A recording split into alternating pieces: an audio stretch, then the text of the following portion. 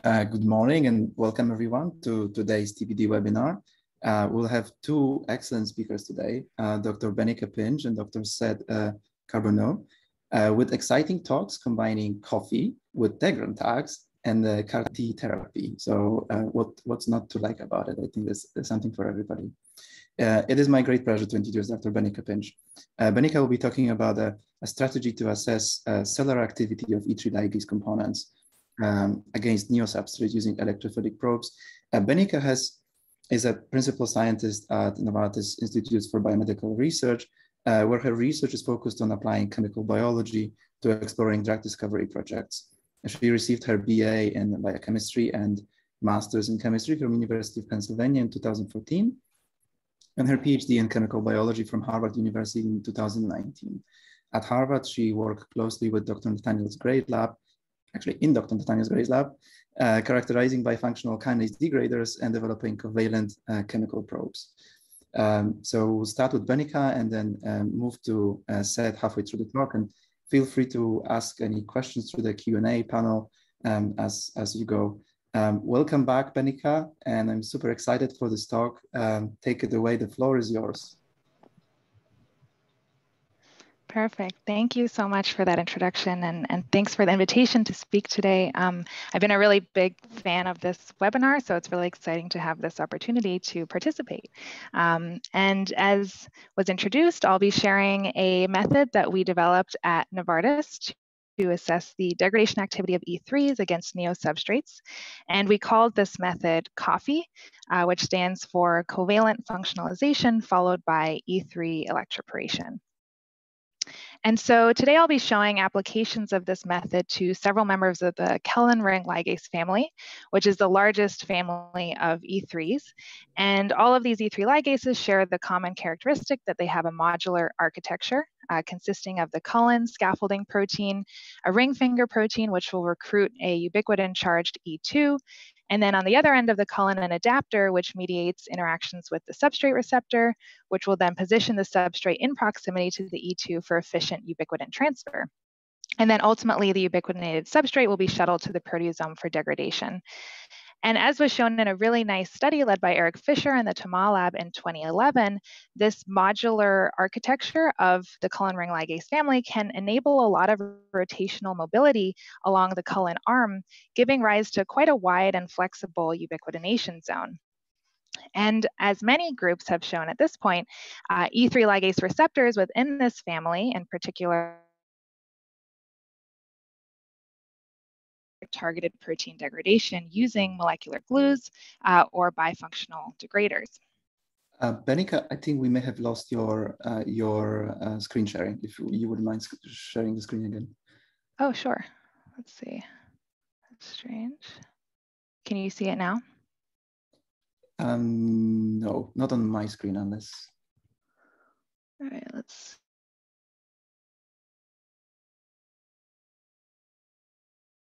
Yeah.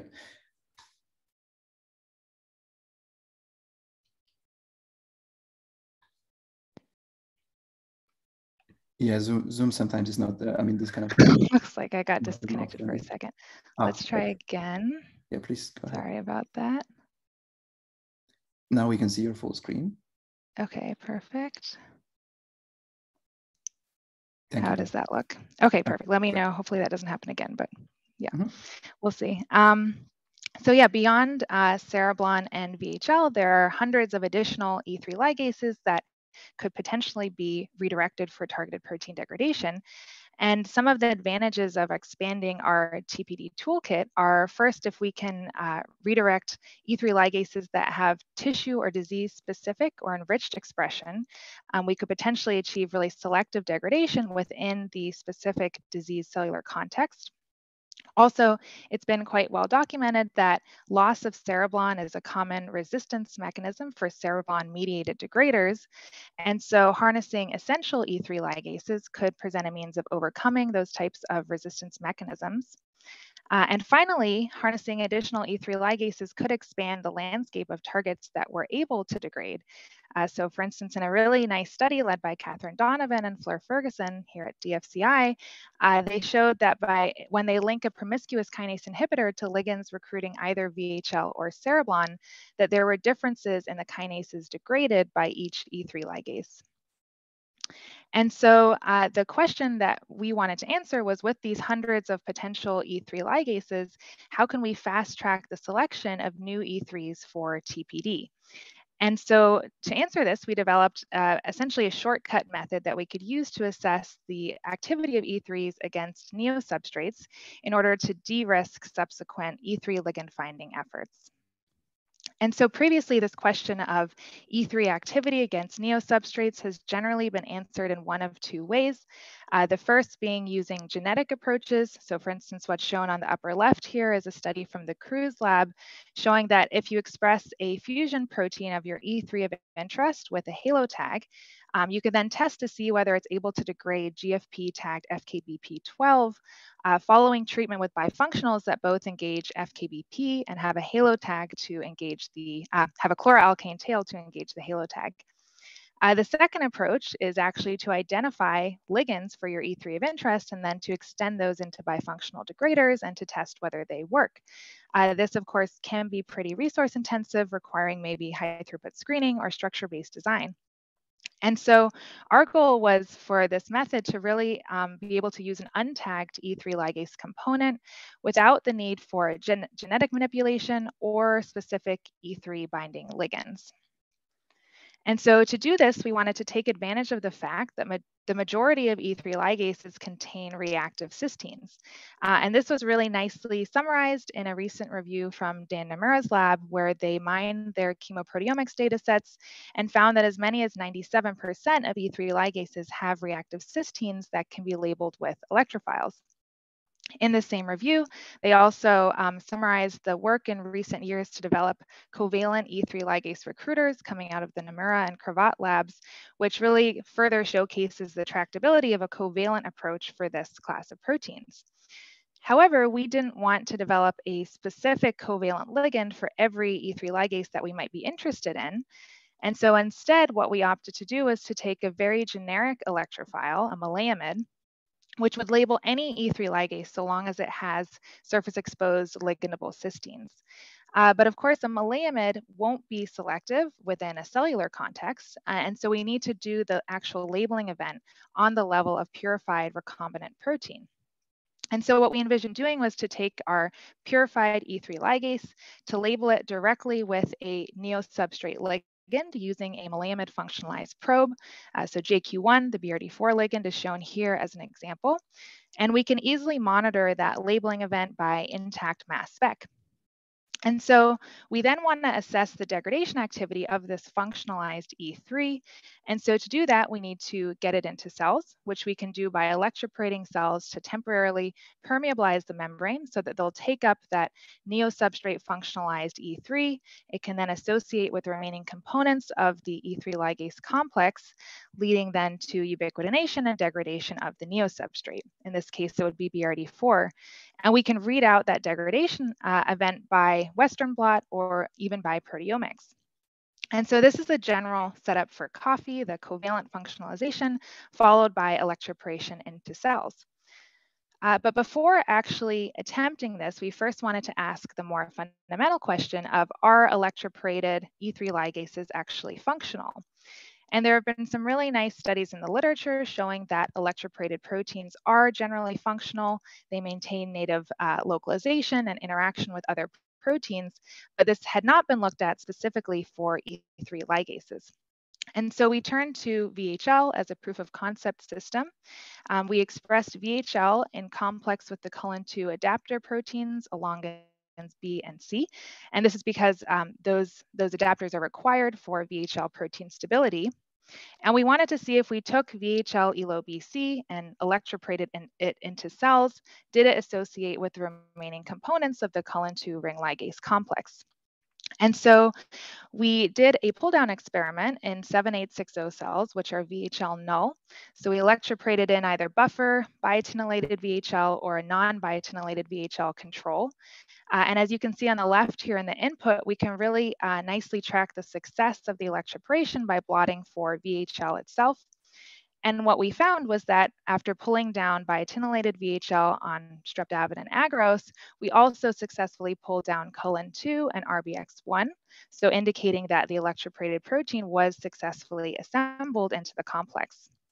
But we then wanted to ask, is the complex actually functional? And so for VHL, we wondered, is it able to degrade its endogenous target, HIF2 alpha? And so we again electroporated it into 7860 cells using negative controls like buffer alone and BSA as just an unrelated protein. And we saw that electroporated VHL led to a very stark decrease in levels of HIF2 alpha, actually bringing HIF2 levels down to what we see on the far right here in a control cell line in which we've re-expressed VHL from a lentiviral vector. And so together, this really indicated to us that yes, electroporated E3 ligases are in fact functional. And so we then wanted to try an actual coffee experiment. And so to select our first proof of concept ligase for this approach, we rank ordered all of the annotated E3 ligases by minimum total number of cysteines. And we did this with the rationale that if an E3 has fewer total cysteines, we might have a better chance of achieving single labeling rather than having multiple labeling events with our maleimide probe. And at the top of this list was VHL with just 2 cysteines. One of those cysteines, cysteine 162, is buried at the elongin C binding interface, while the other, cysteine 77, is solvent exposed and adjacent to the native HIF binding pocket. And so with this just one surface exposed cysteine, VHL really provided an ideal proof of concept system for us. However, I did mention that VHL protein needs to be co-expressed with the elongins in order to be stable. Elongin B does also have a surface exposed cysteine, cysteine 89. And so we express the complex with that cysteine mutated to a serine in order to really make sure we are achieving selective labeling of VHL. And so we next labeled VHL with JQ1 using this compound 1 shown here, maleimide functionalized JQ1. And we were able to achieve essentially 100% single labeling of VHL, which we monitored by intact mass spec. So what's shown on the bottom left is the spectrum for unlabeled VHL in blue, overlaid with that for JQ1 labeled VHL in green. And we next then took our JQ1 VHL conjugate and electroporated it into hex cells, again using various negative controls like the unlabeled ligase, as well as a BSA JQ1 conjugate to just control for any compound effects. And we were really excited to see that in a dose-dependent manner, the VHL JQ1 conjugate led to a reduction in levels of BRD4. And we also confirmed that this degradation we were seeing was acting by the expected mechanism, in that if we pre-treated cells before the electroporation with either a proteasome inhibitor or an etylation inhibitor to block culin function, or an excess of JQ1 to block BRD4 engagement, in all cases, we completely rescued the observed degradation. So this was the really exciting first indication for us that this approach actually works. But we know with targeted protein degradation that successful degradation is very dependent on things like linker length and target ligase pairing. And so we next wanted to extend this approach to additional Neo-Substrates. And so to do this, we synthesized a maleimide functionalized dasatinib probe shown here, with dasatinib being the multi-tyrosine kinase inhibitor.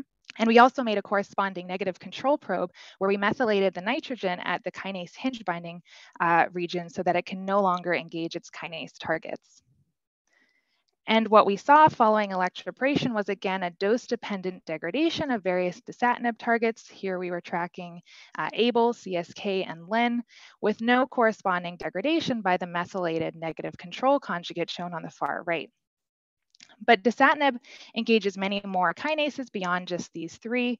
So we did also collect cells for proteomics following electroporation, and there we could see degradation of many dasatinib targets highlighted here with the orange dots. So these studies with VHL really helped us lay the groundwork for this approach, but ultimately we were interested in applying coffee to an E3 ligase that had not previously been redirected for TPD.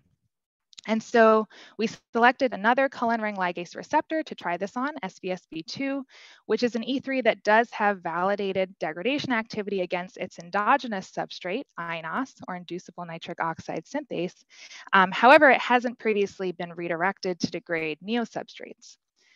And SBSV2 has 4 cysteines, and by playing with the stoichiometry of the labeling, we were able to get just single labeling of the cysteine highlighted here, cysteine 53, which is adjacent to the native substrate interaction pocket on SBSV2, shown here bound by a macrocyclic peptide inhibitor. And after electroporating this dasatinib conjugated SBSB2 into cells, we saw around 50% reduction in levels of CSK and LIN, with again no corresponding degradation by the methylated negative control. So an exciting first indication that this ligase can also be redirected to degrade Neo-Substrates. And so next we were interested in applying this approach to adapter proteins within the cullen ring ligase family. And so again, these are the proteins that mediate the interaction between the cullen and the corresponding substrate receptor. So for cullen 1, the adapter is SCIP1, for cullens 2 and 5, elongates B and C, and then for cullen 4, the adapter is DDB1. And we were interested in this family because in general, adapters are expressed at much higher levels than substrate receptors. This is what's illustrated here on the right, some GTEx mining data showing the average expression of adapter proteins in green versus some representative substrate receptors shown in red. And also adapter proteins are essential proteins, and so loss of an adapter wouldn't necessarily be an expected resistance mechanism. Also, just last year, there were 3 really exciting papers published showing that the cullen 4 adapter, DDB1, can be redirected using molecular glues to degrade cyclin K. And what was really interesting in all of these cases is that the molecular glues were recruiting cyclin K's binding partner, CDK12, to DDB1, essentially turning it into a type of neo-substrate receptor where cyclin K was then positioned in proximity to the E2 for degradation. And so we were curious whether adapter proteins could be directly redirected for targeted protein degradation, even in the absence of any form of substrate receptor. And so looking to apply coffee within this family, SCIP1 has 3 total cysteines, and we found that 2 of those were ligandable. So we ended up with the double labeled SCIP1 protein for our electroporation. Elongin B, I mentioned, has 1 ligandable cysteine, cysteine 89. And elongin C, while it has 3 total cysteines, we found that none of them were actually ligandable. And then DDB1 has many more cysteines, so we actually didn't attempt labeling of that adapter. And so what we found was that electroporated dasatinib SCIP1 did lead to reduction in LIN kinase levels, which we did not observe with the methylated negative control. We didn't see any degradation mediated by elongin B dasatinib for the 3 kinases that we were tracking in this Western. And what was interesting was that the 2 cysteines that we're labeling on SCIP1, cysteine 120 and cysteine 160, are actually oriented towards the face where normally the substrate receptor would bind. And so suggesting that these cysteines might be uniquely well positioned for actually recruiting in a neo-substrate for degradation. And so to summarize, some considerations for this approach are, first of all, that it does, of course, require access to purified recombinant protein. It's also very important that labeling of the cysteine doesn't disrupt protein folding or interactions with the ubiquitination machinery. Also, if a protein has multiple or no ligandable cysteines, it would then be necessary to engineer, for instance, monocysteine mutants in order to really specifically label particular sites. And also with this approach, we really don't read too much into negative results. For instance, the elongin B result that I showed on the previous slide, because there are so many factors that go into successful degradation, like linker length and target ligase pairing. And so we don't see a negative result as ruling an E3 unhijackable. Rather, we use positive results to really prioritize E3 ligases that we then know can degrade a target we're interested in. And so the utility here is, again, quick validation of the hijackability of an E3 against a target that you're interested in. This can be done for any target of interest, so long as you have a ligand and know an exit vector so that you can make the IMiD probe. And also thinking about covalent bifunctional degraders with covalency on the E3 end, this approach is really directly extensible to those degraders since you're directly validating a particular cysteine for TPD. But also thinking more generally, depending on the position of the cysteine, you can validate particular pockets or faces of an E3 ligase for recruitment. And so that's something we're particularly excited about with this approach, that by testing monocysteine mutants, you can enable a really high level of resolution to really probe different orientation requirements for targeted protein degradation. And so with that, I want to thank everyone at Novartis who really enabled this project. In particular, thanks to Claudio Toma, Lynn McGregor, Dustin Davala, and Bill Forrester. I also want to give out a shout out to the Harvard Therapeutics program. This project was initiated actually while I was an intern, along with Edward Harvey and Zach Hausman while we were finishing our PhDs at Harvard. And so a big thank you to that program, and in particular to Catherine DeBroy, who really enabled that internship for us. And thanks again to all of the hosts of this series for putting on such a fun webinar. And in particular, thanks again to Radek for the invitation. And if you're curious to read more, this was published just last month in Cell Chemical Biology. And with that, I would be happy to take any questions. Thank you. Seth is a principal scientist at NIBR and also has experience at Dana-Farber. So Dr. Seth Carbonneau will be talking about IMiD-inducible degrons to reversibly regulate CAR T therapy. Seth is a graduate of College of the Atlantic in Bar Harbor in Maine and has worked with Dr. James Kaufman at the Mount Desert Island Biological Laboratory and with Dr. Thomas Luke at the Dana-Farber Cancer Institute, and is now based at Novartis Institute for Biomedical Research, where he focuses in the fields of developmental biology, genetics, chemical biology, and assay technologies, including targeted protein degradation and exploratory drug discovery. It's really great to have you talk, Seth, and then please go ahead. The floor is yours. Thank you very much, and thanks for the invite to this this great seminar. I've been following it for a while, and it's nice to have a homecoming coming back to Dana-Farber, or at least virtually. And also, I'd like to thank Benika for sharing this slot with me. Let's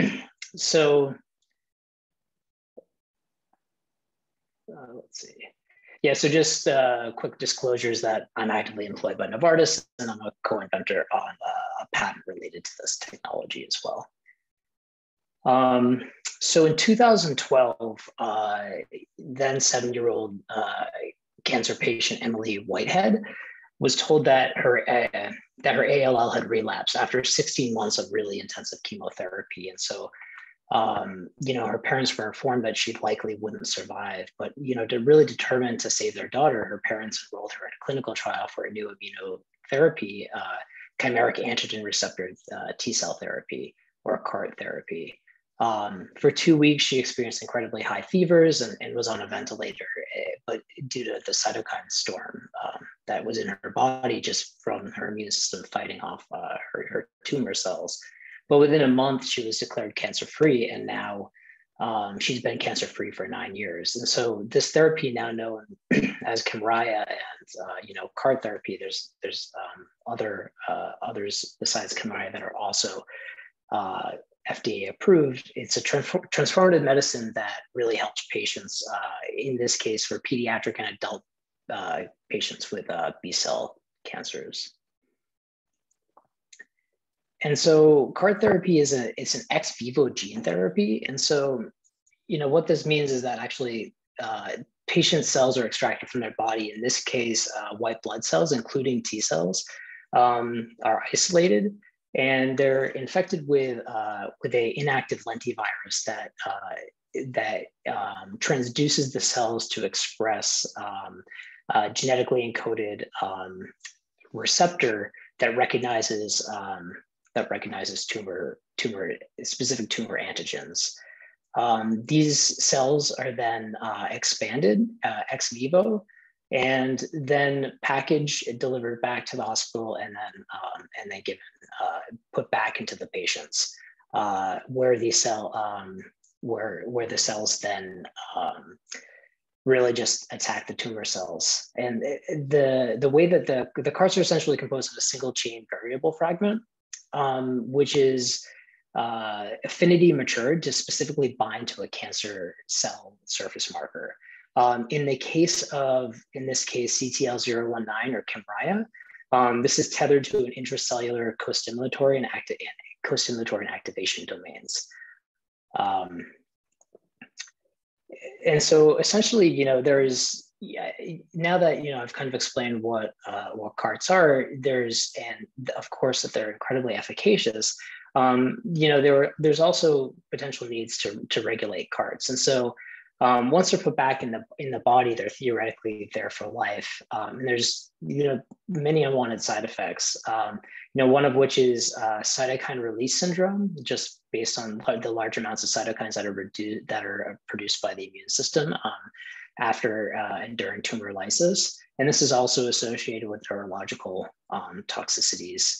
And then there's, of course, also other toxicities such as those that are on target, but off tumor. And so in the case of Kymriah, this is actually can cause B cell aplasia, because B cells also express CD19 on their surface. And so this can lead CARs to attack B cells as well. And since CARs are genetically programmed, they can also be programmed to be regulated. And so, this has been done with different types of on switches, off switches, or even kill switches to kill CARs. Essentially, when we originally started this project, we aimed to develop a tunable and reversible off switch to be able to regulate CARs only when needed. And when we started this, there wasn't an approved therapy to mitigate cytokine release syndrome and associated neurotoxicities. Since then, because and I guess I should mention that these are current pretty high rates in patients as well, because it is also potentially associated with the efficacy of the therapy. And so now these actually, at least for Kymriah and others, anti-IL-6 tocilizumab treatment and corticosteroids is actually very efficacious at reducing these symptoms. But this doesn't mean that there's not a need for regulatable CARs, because as we this is a very fast growing field, and there will be more CARs approved, and there may be a need to regulate CARs for purposes of alternate manufacturing or designs that could cause more potent CARs, or new CARs for new disease indications or patient populations. As well as, there's also a lot of increasing data showing that CAR therapy in patients with high tumor burden can actually lead to T cell exhaustion.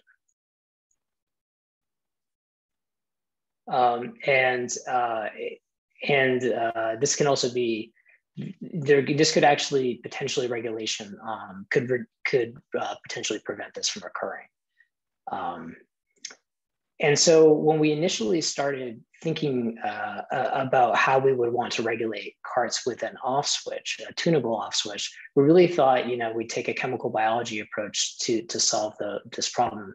And degron tags really seem like ideal off switches. I mean, of course, there's many potential options here. And so just to cover a few, I think one of the things we were really focused on was utilizing a very small human peptide. So we'd have minimal immunogenicity risk, while also ideally being able to be paired with a molecule that had good medchem properties and was ideally FDA approved. So this could actually potentially move a lot faster towards the clinic if needed.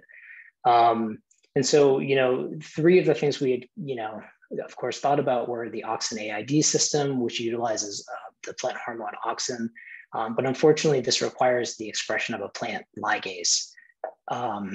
So has, potential immunogenicity risks and sort of, additional complications to the system. There's also halo protax. This I think is a great, is a great tool. In this case, we were concerned that the degrader molecule, well, first, the halo protein is also a bacterial protein and is very large. And the molecule would also require a medchem optimization.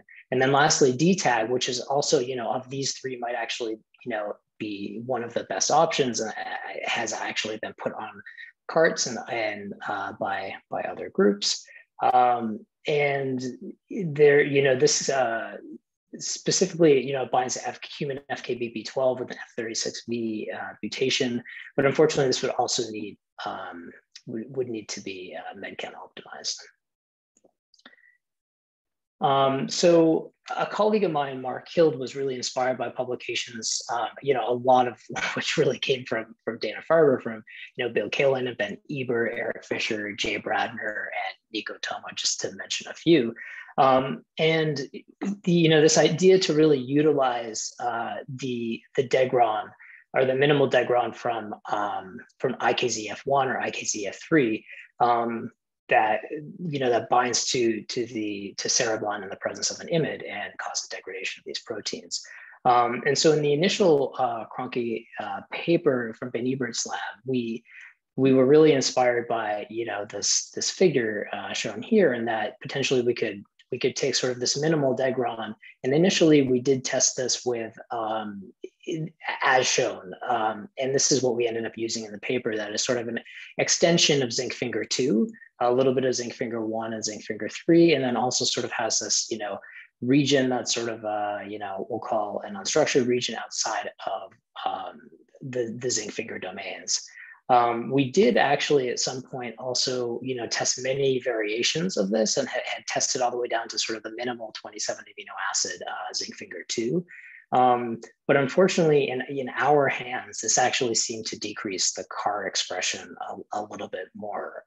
And so we decided to stick with this because it seemed pretty stable and it seemed to work pretty well in our hands. We could also show that, as also, Ben Ebert and others have shown, that when you take this minimal degron and append it to other proteins, you can degrade those proteins. And so, in the case of, MITF shown here, we can, and in this case, I should also mention, we modified actually all of the lysines to arginine as a, just a really useful tool for being able to look at heterologous protein degradation without, having to worry about lysine on your protein of interest being ubiquitinated, or with lysine on the tag being ubiquitinated, so that you can really focus on lysines on your proteins of interest.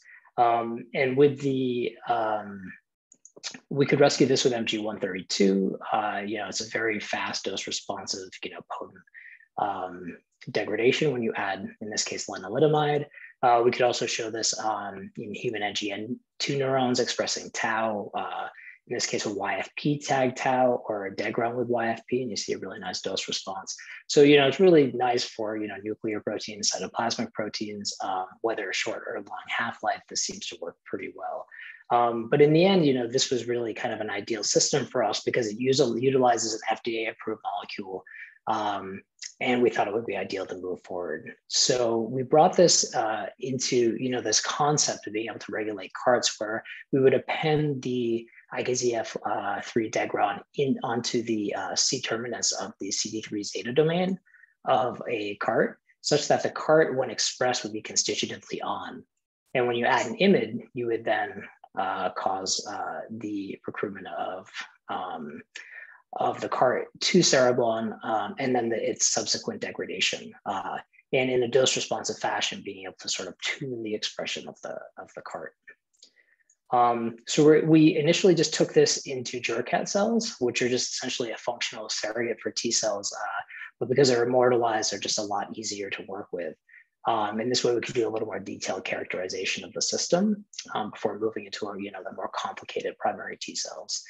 And we could show that we could demonstrate that we could degrade the degron tag CAR to pretty much undetectable levels by Western blot. And this could be rescued with an NA1 inhibitor as well as proteasome inhibitors. But we could not, we were not able to rescue with a lysosome inhibitor. So just sort of double checking, this is a cell surface protein. We wanted to ensure this was degrading through the proteasome as expected. We also performed global TMT proteomics, and we demonstrated that the CAR, in this case CTL119, was highly degraded, even more so than the endogenous IMiD Neo-Substrates like IKZF1, IKZF3, and CK1 alpha. And then lastly, we also really wanted to look at a degradation time course, but not just of total protein. What we're really concerned about is the cell surface CART expression, because this is really the functional portion of the protein. And so, we could show that the CAR was nearly completely degraded within an hour and reached a Dmax within 4 hours by Western blot. But there was a little bit of a significant delay, I guess, in the reduction of the cell surface population, which took more like 8 to 24 hours to really reach baseline levels. And so interestingly, when we performed a thorough washout, we're also, the CAR expression actually rebounded incredibly quickly, not just by total protein, but also on the cell surface. And so, while it definitely takes longer to see total degradation of the functional pool, it does come back pretty quickly. And so we're pretty excited about this. But we then want to just sort of do a few functional tests. And so next we also, sticking with the Jurkat cells, we did a dose response looking at cell surface and could calculate a DC50 of about 28 nanomolar. And then we also use a NFAT expressing cell line, just sort of as a transcriptional, to read out transcriptional activity downstream of CAR signaling.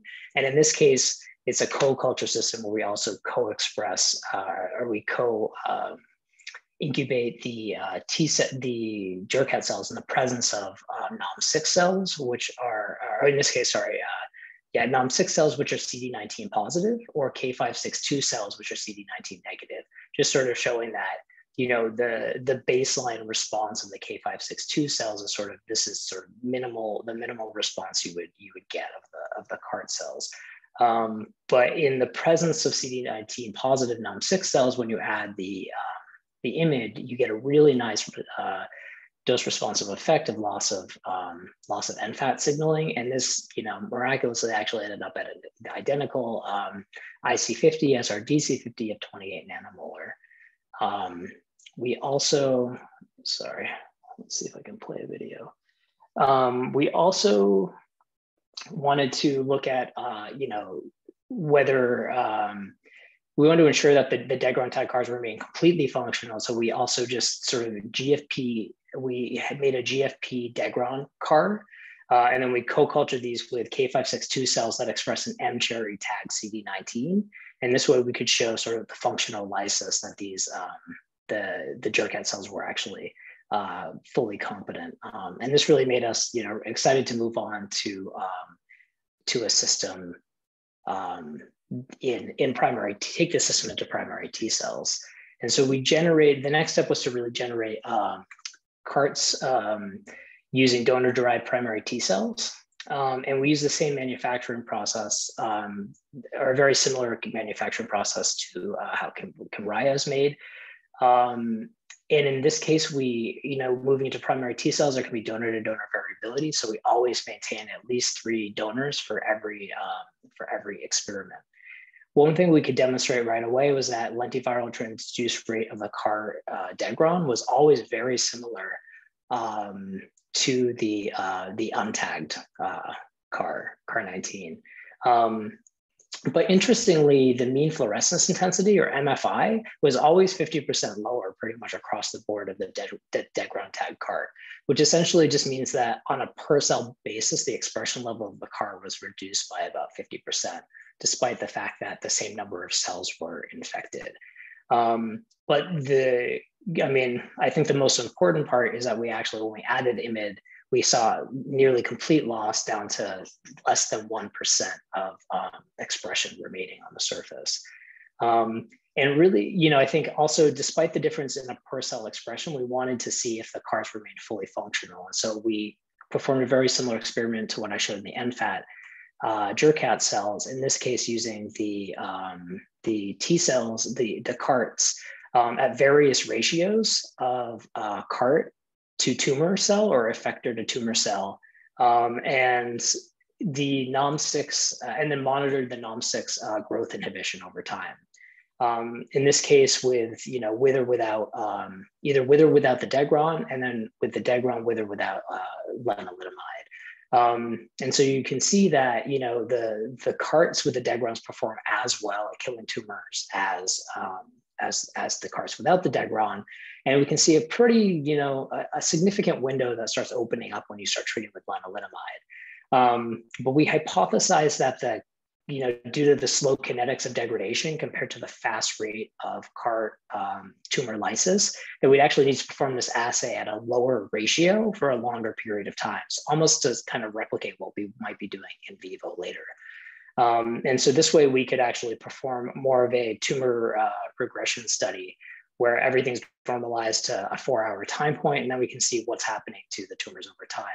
And here you can really see, you know, the CART degrons performing as well as the CART without the degron, but then when you add lenalidomide, you really completely reduce the cell's ability to lyse and kill tumor cells.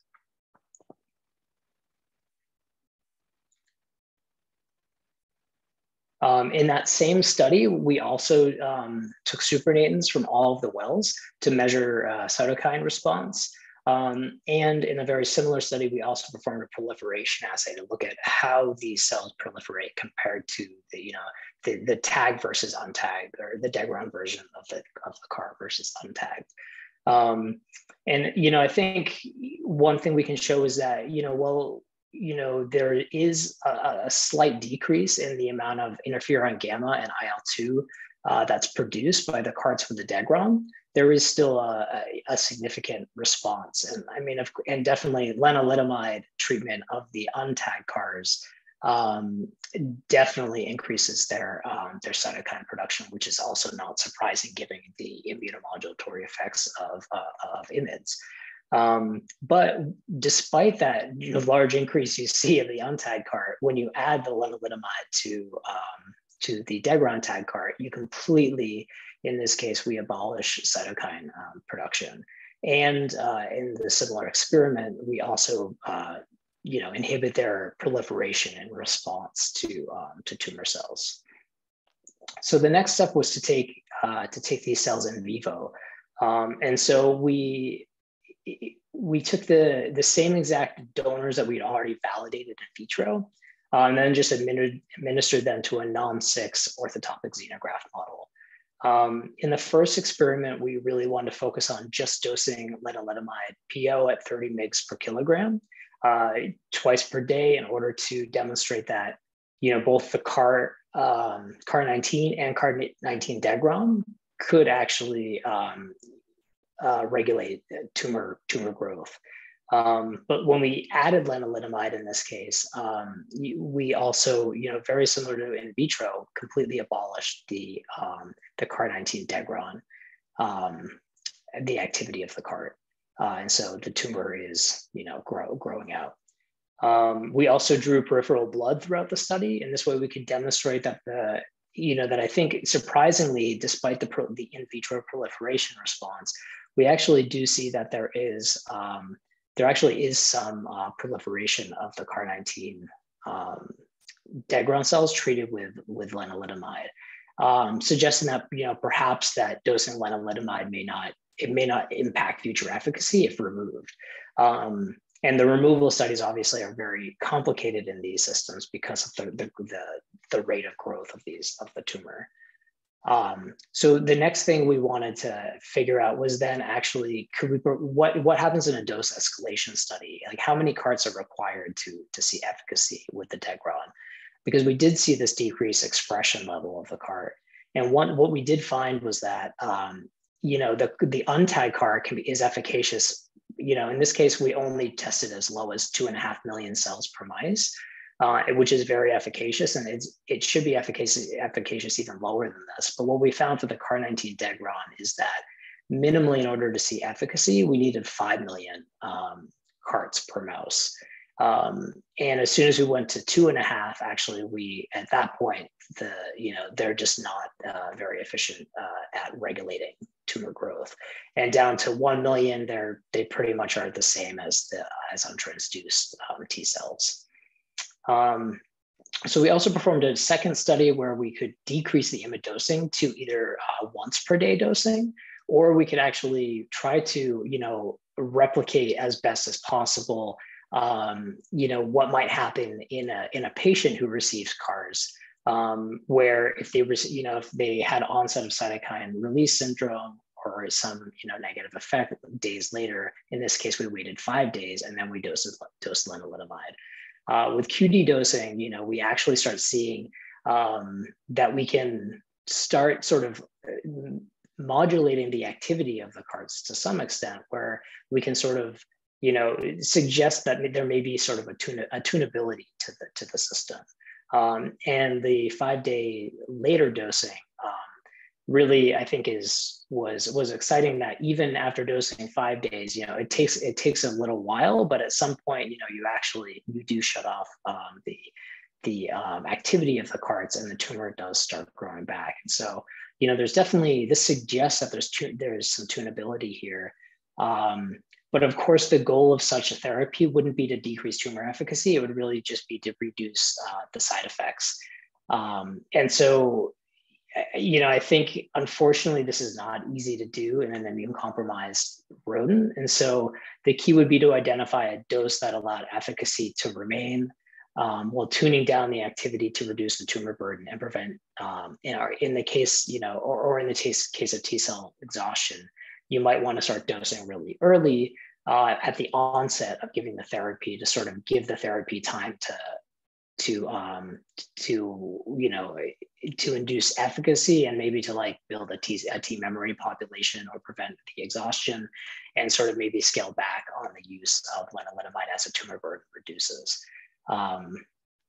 And so, with that, I'll just sort of summarize. And so, currently, the FDA-approved CAR toxicities can be mitigated with anti-IL-6 therapies.